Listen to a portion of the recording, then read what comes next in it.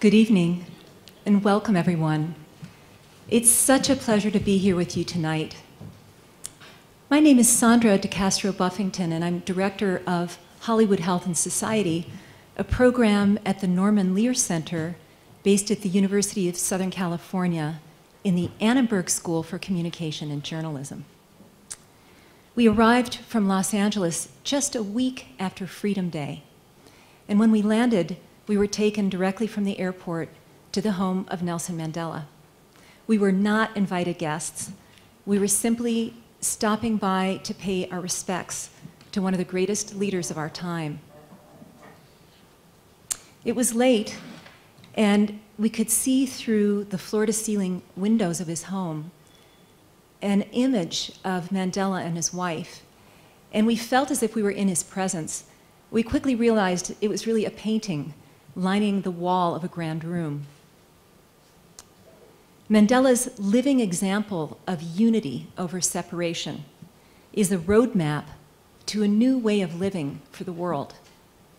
And tonight, we're going to talk about another kind of unity, that of public health with entertainment media. We're so pleased to bring together this extraordinary group of experts for this panel discussion about how TV reaches global audiences on health. This panel is part of a larger endeavor to bring Hollywood writers and producers to South Africa to learn about global health in a local context. Our group has just spent 4 full days visiting clinics and hospitals and meeting people who were kind enough to tell us their stories. It was so inspiring, and I'm sure we're going to see a lot of creative output from this visit.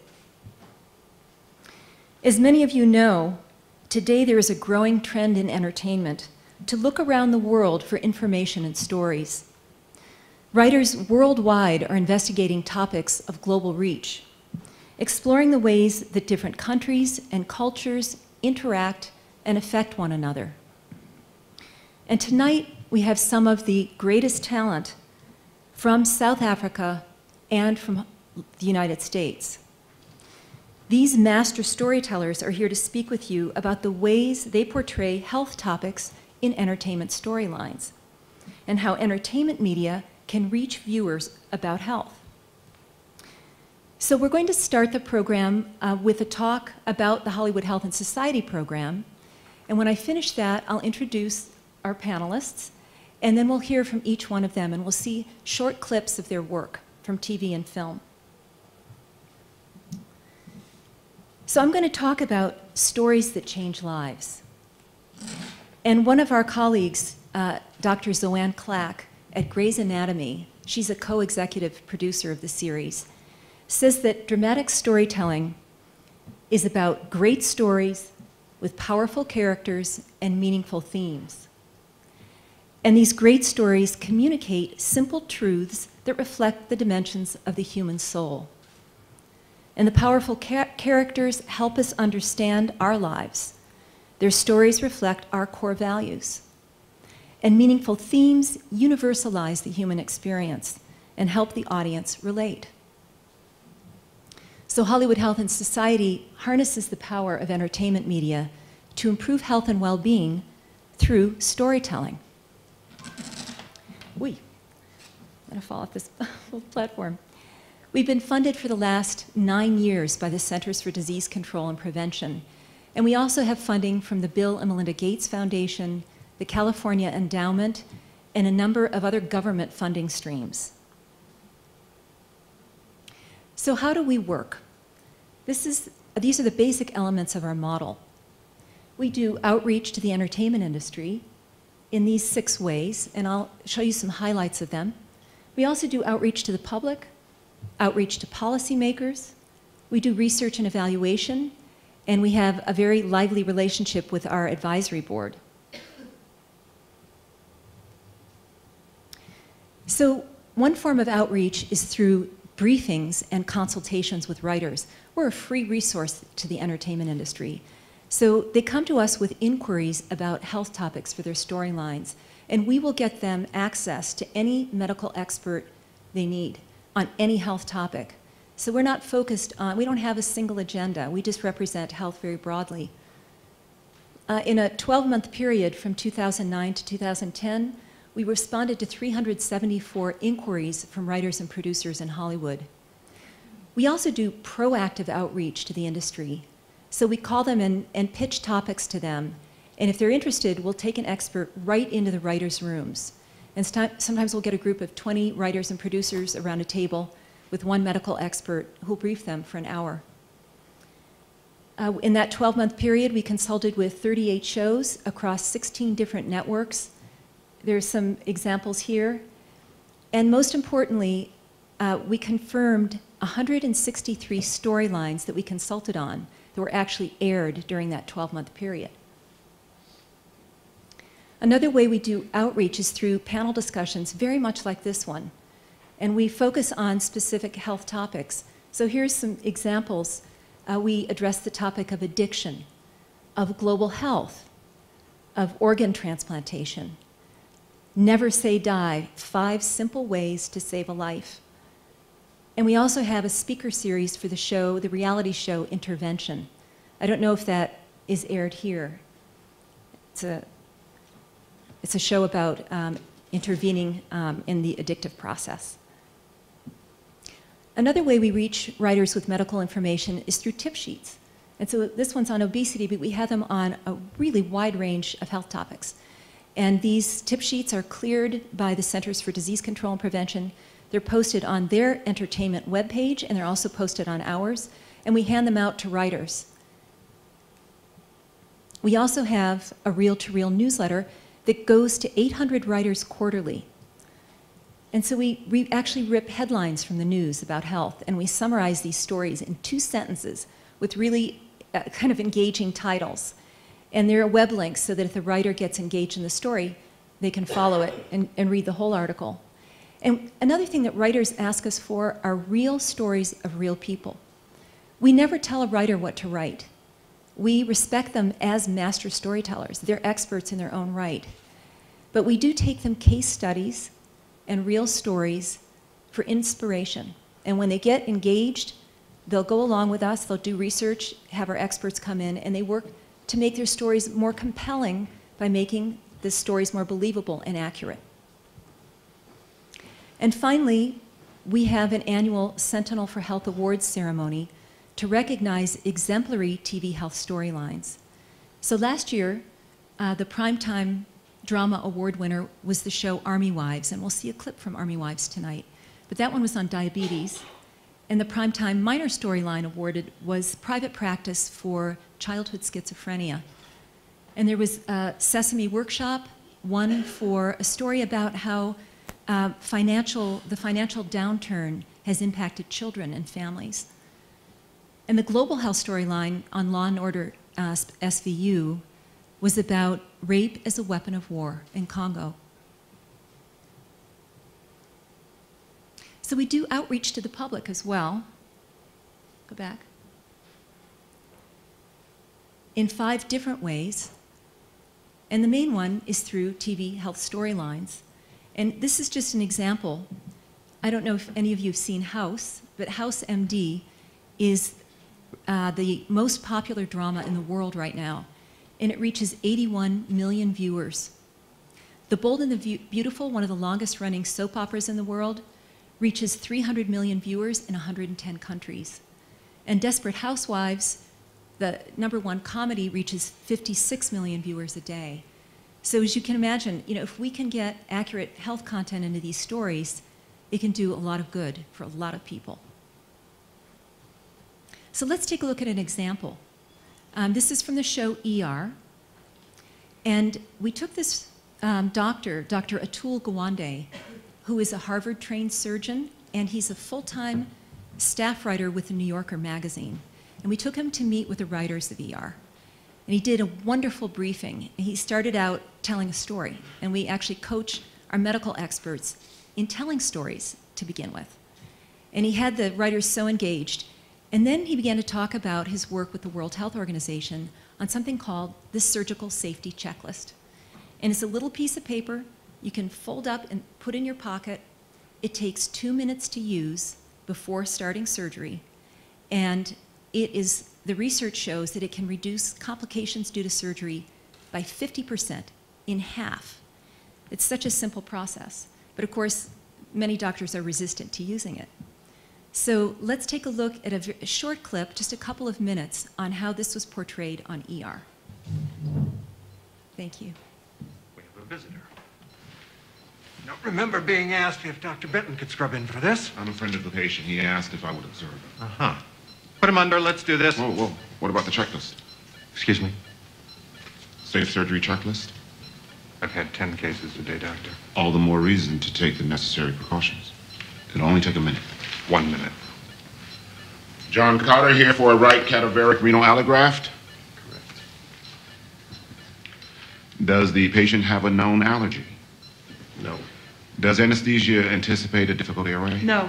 Is the risk of bleeding greater than 500 cc's? I sure as hell hope not. Let's go. Put him under. Whoa, whoa, whoa, whoa. Everybody slow down. Now, let's just take our time and introduce the room. What's next? We all hold hands and sing Kumbaya? Sheila Lane, scrub nurse. Paula Cheney, circulating nurse. Kay Schumacher, anesthesiologist. Randall Okerman, chief surgical resident. Ethan Dean, surgical intern. Peter Benton, observing general surgeon. Any concerns from the surgical team? Only that you're wasting my time. Any nursing concerns? We don't have any reperfusion solution. We won't be needing it. I'll have some sent up. Were any antibiotics given in the last 60 minutes? Just starting them now. 10 blade. Okay, hold on. If you run the antibiotics prior to incision, you cut the risk of infection by half. Dr. Benton, you're a guest here, and I don't like guests. As a friend of the patient, you're welcome to sit, observe, and shut up. 10 blade. His anastomoses are complete. Releasing the clamps. Suture lines look good, no leaks. 5-OTDS for the ureter. Shouldn't it be pinking up by now?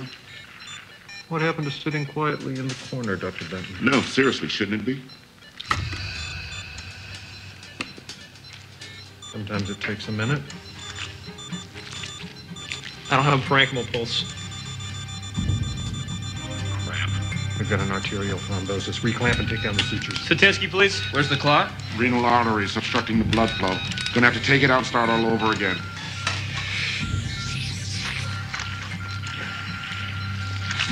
Problem solved. Flush with heparin, saline, and reperfusion solution. Reperfusion solution? We've got it. We're all set. Oh, well, it's a good thing we just have some laying around, huh? How long did it take to get the reperfusion solution up from the pharmacy? 15 minutes. What happens if you don't have the reperfusion solution? You made your point, Doctor? No, I disagree, Doctor. I think that this is an excellent teaching opportunity, though. You'd have had 15 minutes of warm ischemia. The organ would have taken a major blow, and there's a good chance we would have ended up with a non-functioning kidney. Wouldn't you agree, Doctor? We're all done teaching here. Perhaps some of you would like to assist me in getting this kidney back into the patient's body. Where do you get a copy of that checklist? Now, people! So we also do outreach to the public by putting web links on the show's websites. So there's a huge fan base for these shows, and people actually go to the show's websites every week. So we embed web links that go to credible sources of health information. And then we track the traffic, and we see huge spikes in traffic when the links are coupled with the storyline. The other thing we do is use transmedia. Henry Jenkins from MIT, who's now at USC, is the guru of transmedia. And he says it's a way of blending or combining traditional media and new media so that viewers have to navigate various platforms to piece a story together. The way we at Hollywood Health and Society use transmedia is to help viewers navigate various platforms to put their own health picture together. So I'd like to show you an example of a transmedia project. And this was a story on the show Army Wives about traumatic brain injury. So we'll see just a clip of the diagnosis of the brain injury. The functional MRI confirms what we suspected, Colonel Burton. You're suffering from traumatic brain injury, most likely sustained during your RPG incident in Iraq. Dr. Patterson, I dove behind the Humvee when that RPG went off. And I caught some shrapnel, but I was mostly protected from the blast. Not exactly. The energy from that explosion went through the Humvee and through you. It literally rattled your brain. Still, that was over 6 months ago. How could I get TBI now? You didn't. I suspect the symptoms have always been there. You simply didn't notice them or chose to ignore them. We found that some soldiers with TBI can function well in the field in highly routine tasks. It's when they come home and face the challenges of everyday living that the problems more fully emerge. So this is a short clip to give you an idea. So we worked with the network to place traumatic brain injury medical content on the show's websites. And they embedded this diagnosis clip on their website so viewers could go back at any time and watch how this traumatic brain injury was diagnosed. And then we linked to the CDC's, the health agency's webpage, and they developed a blog so that fans could travel to this page and start telling their own stories. And many of these fans self-diagnosed after seeing the show. We helped the show develop a Facebook page on traumatic brain injury. And we also developed tweets for them, which on traumatic brain injury, which they sent out to their fan base. And this actress, Wendy Davis, who played Joan, as a special treat to us, sent these tweets to her Twitter network, to her fans. So we're getting a lot of health content out there on multiple platforms. And finally, the CDC has their own Twitter network. They're all public health experts, but they sent out tweets telling people to watch the show to learn about traumatic brain injury. So there are all these cross-linkages. So this is how we use transmedia. Hollywood Health Society also does outreach to policymakers. And so last year, we had an event on Capitol Hill, held at the Library of Congress, and we had over 100 guests attend. We had 6 congressional offices, 9 US agencies, and over 10 nonprofit organizations there. And we took with us Dr. Neil Baer, who is the executive producer of Law & Order SVU, and Mariska Hargitay, who you see here, who plays Detective Olivia Benson on the show. And we showed clips just like we're showing today, but they were all global health storylines. And we talked about global health to educate Congress about what's happening around the world. And the goal was to encourage them to sustain or increase funding for global health programs.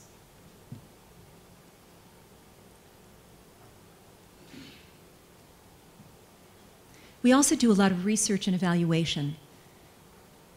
These are some of the types. So for example, we have a Hollywood Health and Society TV monitoring project. So what we do is, according to Nielsen ratings, we take the top 10 scripted shows for 3 different ethnic groups: general audience, African American, and Hispanic. The blue boxes are the ones that these shows share in common. So they're in the top 10 across all 3 groups.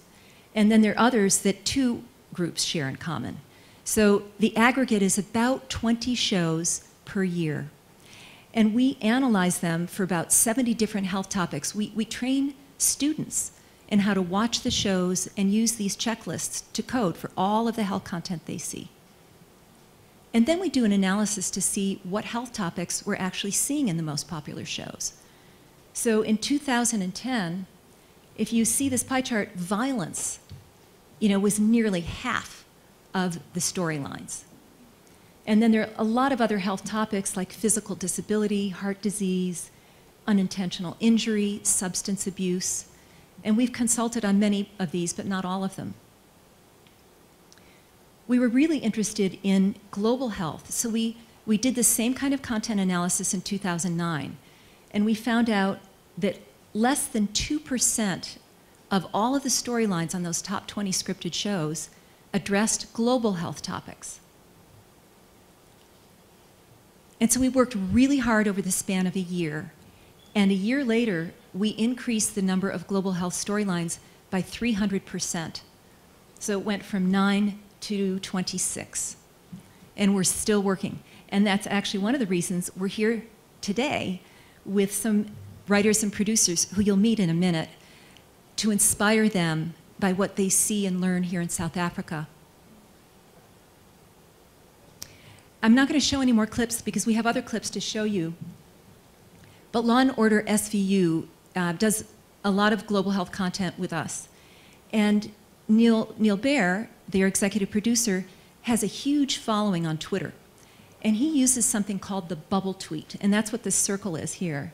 I'd have to be online to show it to you, and I'm not connected here, but basically it's like receiving a regular tweet, and you click on that little bubble, and you see 30 seconds of video. So if you have an upcoming episode or series, and you want to call your fans' attention to it, it's a great way to engage them with just a little highlight of what they're going to see. Pass on that. So we consulted on a storyline about HIV on The Bold and the Beautiful. And it was about this young man, Tony, who discovers in one episode he's HIV positive. In another episode, he tells his fiancée, Kristen, and they later get married and have a baby. And so the messages from our experts were about reducing stigma around HIV and about heterosexual transmission of the virus. The network let us air a public service announcement, like an advertisement, a 30-second advertisement, featuring Tony. And Tony refers viewers to a call-in AIDS hotline number. That resulted in the highest peak in calls all year to this hotline, 5,313 calls in a single day. And that's where you can see that highest peak with the red arrow. Now, we tracked all references in the media to this hotline number over the course of a year. So we had our very credible news program, 60 Minutes, our Surgeon General of the United States talking about HIV and referring viewers, MTV. Nothing came close to a minor storyline in a daytime soap opera, The Bold and the Beautiful. And it really shows the power of dramatic storytelling to motivate people to take action. And finally, we have an extraordinary advisory board. You know, we have a lot of entertainment industry insiders, public health leaders, and academics, and they're really key to our success. We have a partnership with the Writers Guild of America West, and the president of the Writers Guild is the co-chair of my board, and that president changes every 3 years. But it's built into their bylaws so that we always have a partnership with the Writers Guild. So we know that what we call entertainment education saves lives, improves health, and enhances well-being globally. So thank you. That was my summary of the Hollywood Health and Society program. So now I have the pleasure of introducing our panelists. I'd like to start with Carol Barbee. Carol is originally an actress. She's now an accomplished producer, writer, and showrunner. She's written shows such as Providence, Judging Amy, and Jericho. Carol also served as executive producer of the CBS show Swingtown and created the medical drama 3 Rivers. She is currently a consulting producer on the series Hawaii Five-0. Next, we have Harriet Perlman. Ms. Perlman is a senior executive at the Soul City Institute for Health and Development. Harriet has been in the field of entertainment and education for the past 30 years as a trainer, publisher, scriptwriter, story editor, and executive producer. She has worked at the Soul City Institute for the past 11 years. Next up is John Max Burnett III. Max started out acting and directing in theater before moving to LA and turning his attention to writing. Max is currently co-creator and executive producer of The Troop, a children's series on Nickelodeon. His pilot script for this series won a Writers Guild of America award. He is also working on a pilot for another series for the Cartoon Network, as well as a feature film script for Mad Chance Films. And next, it's my pleasure to introduce Makgano Mamabolo. Ms. Mamabolo has been working as an actress for the past 10 years on television, in film, and on stage. She has also produced, directed, and written a variety of programs. She now has her own production company, Pupa Productions, and I'm going to take lessons afterwards, where she is the co-executive producer. Next, I'd like to present Karen Tenkhoff, currently a development partner at Walt Disney Feature Animation.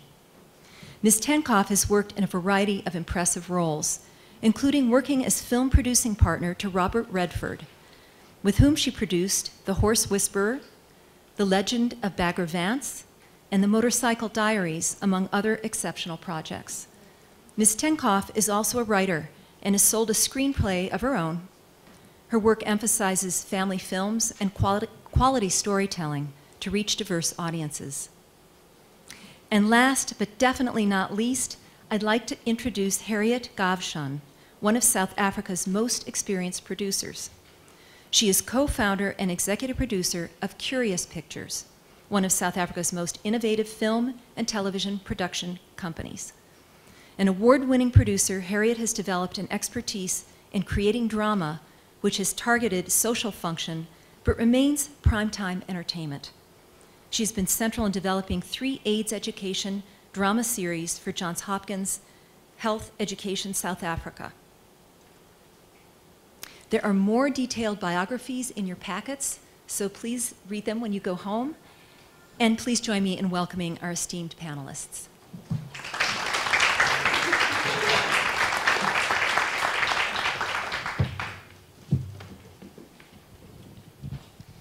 So I'm going to turn the mic over to Carol Barbee. Hi.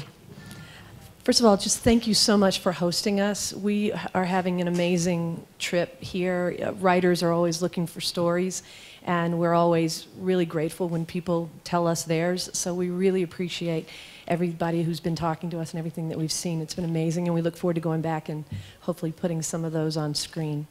I think I'm supposed to set up the clip that they're going to show from my series, 3 Rivers.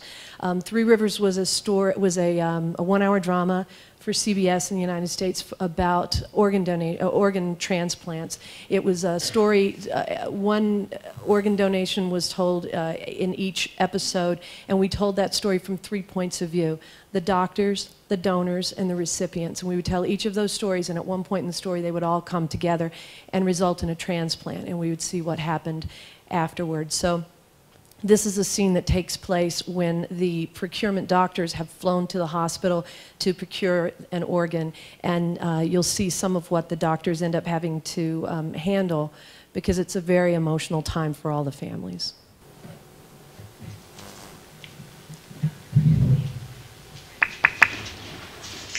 Hello?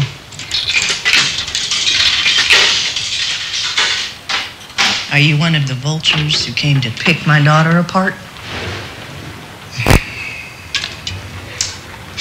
For the record, your daughter was gone before we were called. You're making a terrible mistake. Not for us, but for yourself.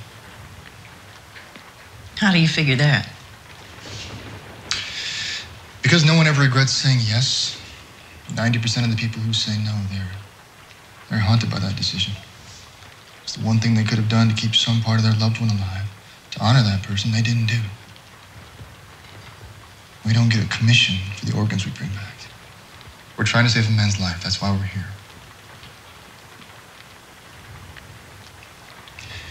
I'm sorry about your daughter.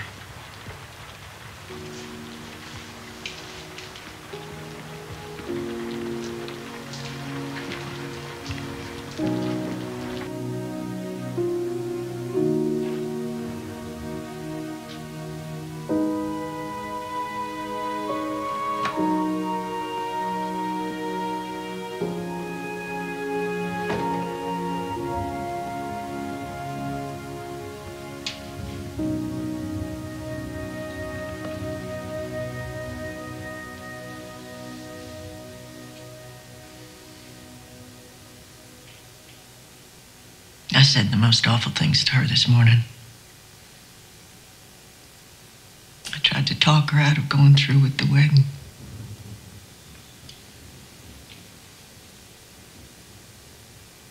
Told her she was turning her back on her family the way she was raised. I pray she forgives me.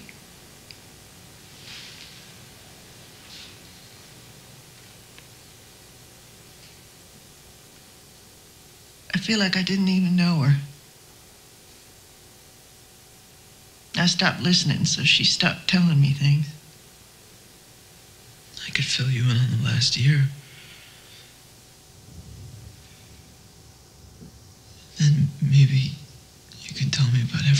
before that.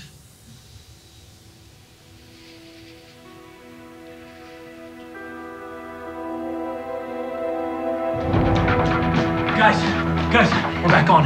Mother changed her mind. The judge lifted the order. Perfect. Okay, you guys, come on, let's go. Go where? We should wait until the storm passes. Kim's crashing. We need to take those organs now. They're closing the bridge. We can't get to the airport. Is there a landing strip on this island? Yeah. Start the surgery. I'll get us a ride back. How are you planning on... That's my problem, okay? Trust me. Okay. This was a storyline where the mother had unresolved issues with her daughter who had died that morning at her wedding. There was a shooting at her wedding. And the mother had been against the wedding, and she, and what we had found when we spoke to a lot of our doctors and our recipients and our donor families is that sometimes the hardest decision to go forward with a transplant and say, yes, I'll donate my loved one's organs, it's hard to do that because you feel like it's all over. You'll never be able to say goodbye. You'll never be able to say, I'm sorry. You'll never be able to resolve issues with that person. And in order to be a donor, the patient has to be brain dead. And a lot of people mistake that for being in a coma, and they think they're going to wake up, which they're not. So a lot of what the doctors have to do and the procurement people have to do is to gently explain the situation medically and also explain the good that it will do for the families. Not only the family that's receiving the organ, but the family that has lost someone. It's really the only good outcome when you've lost a loved one. So they see it as they're doing them a service by explaining this to them. So that's what this storyline was about. It's a privilege to tell stories for a living. I've never felt more privileged than when I was asked to create a medical show, and that was Three Rivers. And I spent a lot of time in some of the top transplant hospitals in the country, and doctors were very generous with their time and their stories. We flew in a lot of doctors and nurses and donor families to speak with our writing staff. Every story we did was based on a true story. It's not our job as writers to educate. It's not. Our job is to entertain. Well, actually, our job is to make money for our corporate overlords. But after that, our job is to do that by entertaining somebody. Contrary to what you may have heard or what you may believe, Hollywood is filled with people who care deeply about a lot of things. And when we get the opportunity to do something that matters, we'll take you up on it. So, so this was a real privilege for me. We were on the air for 13 weeks. We had between 8,000 and 9,000, sometimes 10,000, I'm sorry, 10 million viewers each week for 13 weeks. In that time, the amount of registration to be donors in our country went up almost 10%. And we had several documented cases of transplants that took place because of people seeing the television show. I was telling Sandra that literally the day, I'd gotten a lot of emails and phone calls along the way, which are just wonderful and really keep you going when you're fighting said corporate overlords to try to do your job. And I'd gotten a lot of emails and phone calls from different people saying thank you, and they were really touched by storylines. But literally the day they called me from CBS to say that they were taking us off the air, I got an email that afternoon, and it was from a woman, and she said, I just want to thank you because my daughter got a heart last night because her donor watched your show last Sunday. And it was that direct of an impact. And so that's a good day at the office. So anytime we can do something like that, we look forward to doing it. And hopefully this trip is going to result in some version of that. So thank you. I'm going to ask one, go ahead. I'm going to ask one question of each panelist, and then we're going to open it up for your questions. So, Carol, you've created TV shows in Hollywood, you've run shows in Hollywood, and you've worked on many shows in Hollywood. And so, what's the trick for staying passionate about your work in such a high-stress field? Wow, that is a good question. For me, I think it's different for everybody, but for me, what I've really started to to see is that I can have a good time writing on a lot of different shows, and I do not want to underplay how important it is to fight crime in Hawaii, people. This is important stuff. But when it comes right down to it, it's a very difficult job. It's hard to do. It's hard to do a television show. It's hard. It's hard to keep them on the air. It's hard to keep them going. It's a difficult job. And for me, I need a larger purpose for doing it every day. And sometimes that's just making sure 300 people stay employed. But for me, it's particularly with a show like Three Rivers, I really saw the impact, and that I think I've now chosen the next show that I'm working on actually continues in that vein, and it is about driving community involvement, and I'm excited to do that. Thank you so much. And now we'll hear from Harriet Perlman, and she'll tell us a little bit about the clip we're going to see.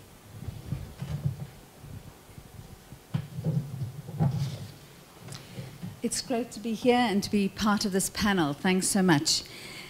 I'd like to just make 4 points, which I'd like to add to the debate and discussion of this evening. Firstly, I'd just like to introduce Soul City, the organization that I'm working with. Soul City has been at the forefront of weaving health and development issues into primetime television dramas. Social dramas in this country have developed substantially since Soul City began 17 years ago and have become part of the fabric of television programming, with many quality local drama series being produced, with large audiences viewing them who are hungry for local content. Soul City works primarily in South Africa, reaching about 27 million people, but also with local partners beyond our borders in 9 other Southern African countries. Entertainment for social purposes, entertainment education, development communication, whatever name you want to call it, is not new, and it's been used throughout the world over centuries in the arts, in theater, in film, and specifically in the 70s in the field of public health. Soul City doesn't only use mass media TV programs, but integrates these with other elements as part of a wider health campaign. These include different platforms, primetime dramas for children and adults, booklets, children's clubs, and on-the-ground community programs. So I want to raise 4 points about the work that we do. First point, good entertainment education is also quality dramatic storytelling. It's not simply a good drama with an annoying message tagged on at the end. For example, someone in a soap opera who uses a condom, which wouldn't be a bad idea though. But through a rigorous research process, the complexities of change are integrated into the fabric of the drama itself. So the principles of social and behavior change, etc., that we use in public health discourse are no different to the principles of good drama. You want emotional characters, audience identifying with them. You want to create believable journeys where characters confront choice under pressure with themselves, in their relationships, and in their wider social environment. The second point I want to make is that mass media entertainment does have the potential to contribute to meaningful social change. But to be effective, it must be research-based. And that must include formative audience research with your audience and testing storylines with them as well. Because very often you think you know what the problem is, you think you know what the issue is, and in reality, that health topic or that health message is quite different to what the real need on the ground is. For example, you may want to do HIV prevention and promote condom use, but in fact you find that the reason in a community people aren't using condoms is that the clinic has run out of stock every month and nurses refuse to treat teenage girls. So actually your storyline is around the right to effective health services. Thirdly, I just want to make the point that we need to promote collective action as a solution to health issues and not only individual agency, which is actually quite a challenge for script writers. And for greater impact, we also need to link our programs into a wider social movements for change.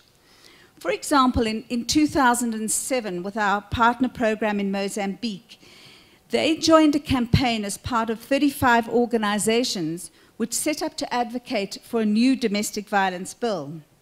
As part of this campaign, we produced a film based on local research which told a story about a powerful man from a small fishing community who continually beat his wife. No one had the courage to do anything. A key turning point in the story is when women in the village take community action with their collective economic power and refuse to buy his catch. So mass media entertainment programs in Mozambique that were produced as part of this campaign played a key role in sparking interest and debate and getting the messages out there. And this whole movement successfully facilitated the passing of a new domestic violence legislation in June 2009. And now a final point, that our stories need to move away from only imparting accurate health messages to also creating debate about wider social and cultural norms. Those are those entrenched values that hinder or help people to make healthy choices for themselves. And so the clip that I want to show you is from a short film we did called Umchato, The Wedding. Many people in marriages get HIV from partners who have secret sexual partners on the side. This is fueled by cultural norms that entrench values and practices that it's okay for men to have more than one partner and that married women must obey their husbands. So the shift in the field of public health that we've made from looking at individual change to an awareness of how social and economic and cultural norms influence behavior, we need to make that shift into our dramas as well and create stories where these norms and ideas are being actively debated. Umchato was also part of a much wider campaign across 9 countries which was addressing the issue of concurrent partners. So, in summary, we want to integrate messages. Yes, we want to portray health accurately. It's certainly important, but it's not an end in itself. If the intention is to affect social change, we need to link our programs as well with wider campaigns and entertain by also generating public debate and discourse so that these ideas and the choices that people face are part of a wider campaign that they see around them. So we'll just show that clip.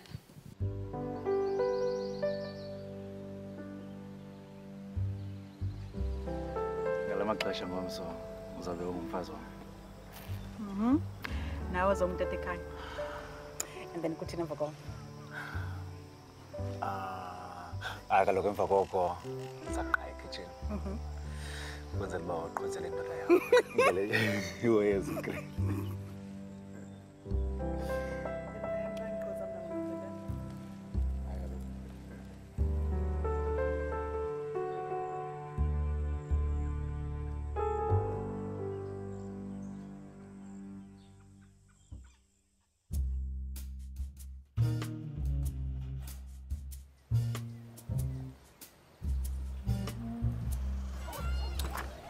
Bafikile.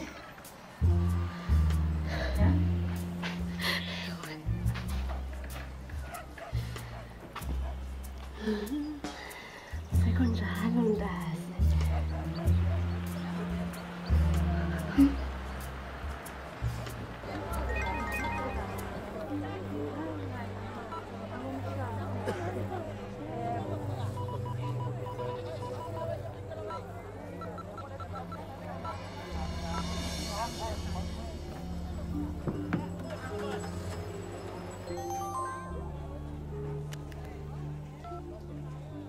I'm on my way. Baby.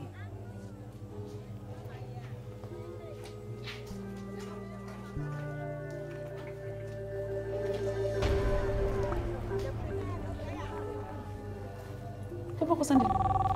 Tekoza ungayithethi lento dekudlula usuku lomtshato. Makhosi, ndiyifihle njani morning sickness? Ndi 3 months pregnant. Umama akekho dom. Telephone? Yazi bekufuneka ubutshata mna. Samkhathalela umntana Hilton, nawenza kujonga, uyayazi loo nto. Nonkosi, kuqhubeka ntoni apha? Yingxolo yantoni leni yenzayo? Abantu baxhoma amehlo phandle. Ningxolelani? Hayi mkhulu akhona nje into esiyilungisayo. Akhona. Sihlaza man. Joyce. Yabona ngoku yasihlaza? Ndihlaza nina ngoku. Ndihlaza nina mna ngoku. Apha phandle kuhlekiswa ngami sasidengese kunomandla. Abantu babazi makhosi buphi. Kodwa mandihlaza nina. Ungakulunga usiqhele kakubi umthethe nathi njalo. Ukuba yonke lento inyani iza kuthwani? Akho umuntu uzawundimoshela olusuku. Ndiyayideserve lento. Kunini ndasisokola. Umakhosi ayondoda yokuqala mose uthandana nenye intombazana. Anasoze tshintshwe ndini lo. Dadethu, mamela lapha. Ndiza kuthini ke mina kumkhwenyana kuba uyayikhupha inyani? Mhlawumbe imali lenkwenkwe seyifonele noNomandla. Akho nix amfonele yona. Ifoni yalo mntana ilapha kuyo. Hayi ke ulithiwe ke igama lokuba unothembekile. Yazi ke ukuba uba ngumfazi akululanga. Kunzima. Funeka unyamezele sisi. Uyiginye ikraka. Ulishiyile ke ikhaya lakho. Uzowuzimasa lo mzi wakwamahamba. Yazi ke ukuba indoda iyahlonitshwa. Inhloko yekhaya. Indoda iyaphekelwa, iphakelwa.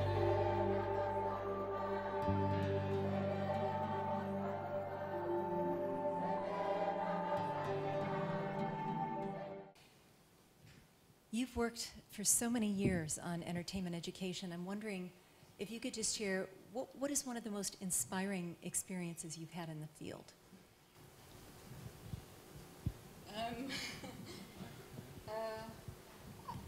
I'd like to say that Holly, who made this film, do you need it? I'd like to just say that Holly, who is the director of this film, is in the audience. Yeah, it's a very beautiful film. So maybe that can be my answer. That's my inspiration. I think working on this film was enormously inspiring.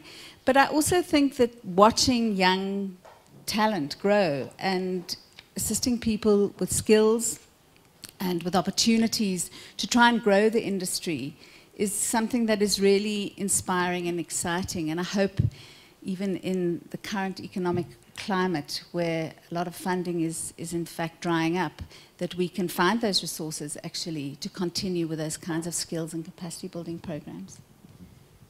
Thank you, Harriet. And now we're going to hear from Max John Burnett III, who goes by Max, and created the show The Troop. Would you like to do a quick intro of your clip? So this is the part where we go from the very inspirational to the completely ridiculous.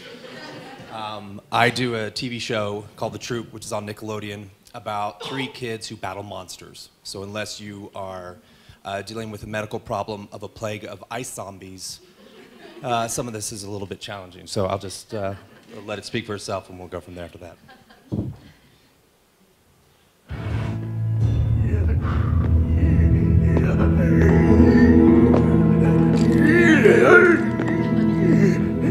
Did you see a man with an extreme case of frostbite?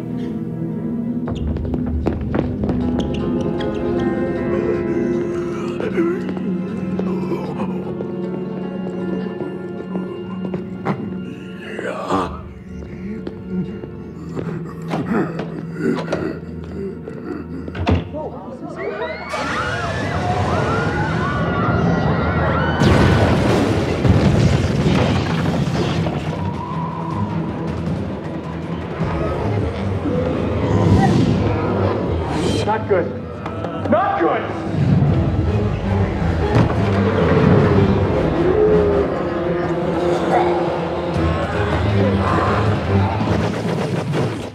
So there's definitely an ice school behind all this. Yes, he's turning everyone into ice zombies. He'll feed off their energy and then destroy them. So the whole school is at risk? Maybe the world. That's why we gotta stop them before they get out of Lakewood High. You won't be doing anything. International sending over a replacement unit. There's no time. We've got 6 hours to destroy the ice school or everyone will be stuck as ice zombies forever. What do you think International will say about that?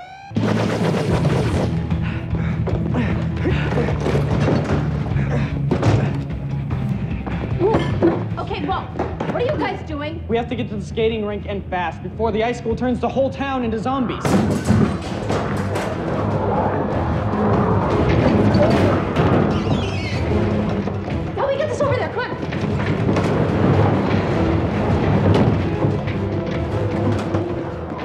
find us so fast? Seems they had a guy.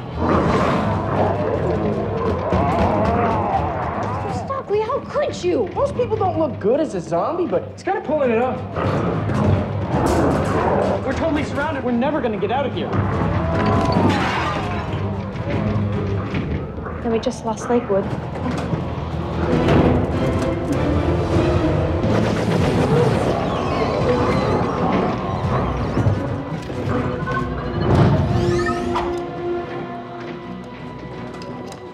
What are you doing?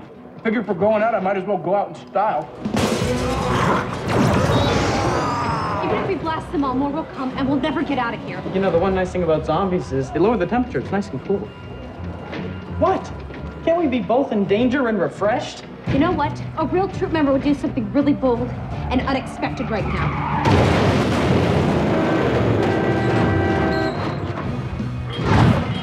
Get in the car, dummies!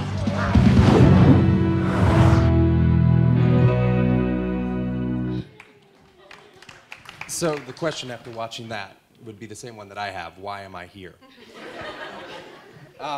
And actually, when I found out about this program, I immediately wanted to apply for it, not because I do medical dramas or even in children's television in the United States, almost none of the children's programming wants you to do anything educational. So, but what I also do is I write science fiction feature films. And a lot of my science fiction feature films, especially lately, the ones that I'm working on, deal with sort of end-of-the-world issues of like what happens if humanity goes to the brink, and then what do we do? Do we make mistakes and then fail and lose a large portion of our population, or do we pull back from the brink? And the reason I think that those type of stories, and the reason why I wanted to come out here, is when I grew up in Oklahoma, which is a very rural area of the United States, and I grew up in a very impoverished area on a goat farm, which makes me very happy as I drove around and saw all the goats, because I really love them.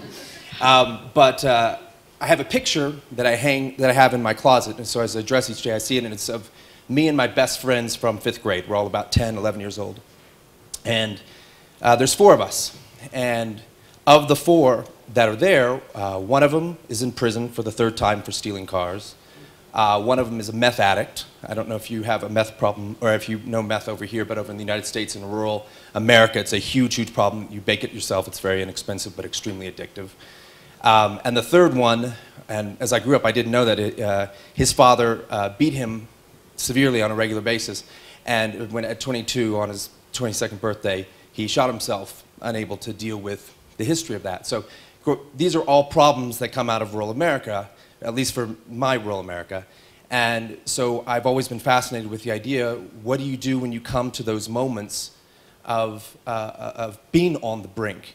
And globally right now, I feel, I mean, especially when you look at the economic crisis that we've been dealing with, world health issues definitely, but also what I believe is climate change, which is affecting things drastically. You've got more violent storms, which if you have a hurricane that hits, and especially in a tropical area, you could have suddenly a massive outbreak of cholera, which could or could not, depending on what resources they have, wipe out even further the population. And that sort of stuff interests me because I think that we as a group, as a global, global humans, we are sort of on the precipice of what are we going to do. And so usually in my stories, in the feature films that I write, of course, the world doesn't succeed very well. It's because at my heart I'm a bit of a pessimist. But my brother makes fun of me because even when I'm jumping over the cliff, he always says that I have like a pinky full of hope that I hold on to the edge, not falling over.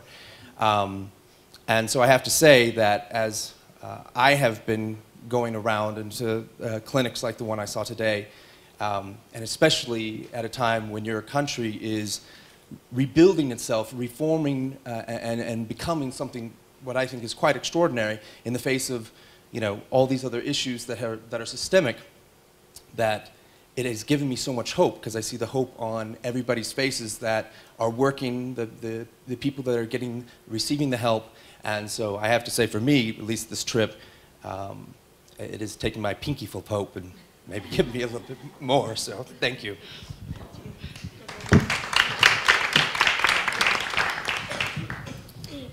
Max, thank you. Well, your perspective as a creator of children's programs is unique. And I'm wondering if you could talk a little bit about the changing world of children's programming. When I was growing up, you had Saturday morning cartoons. That's all that existed. You had PBS, where you had, in the afternoon, some educational programming.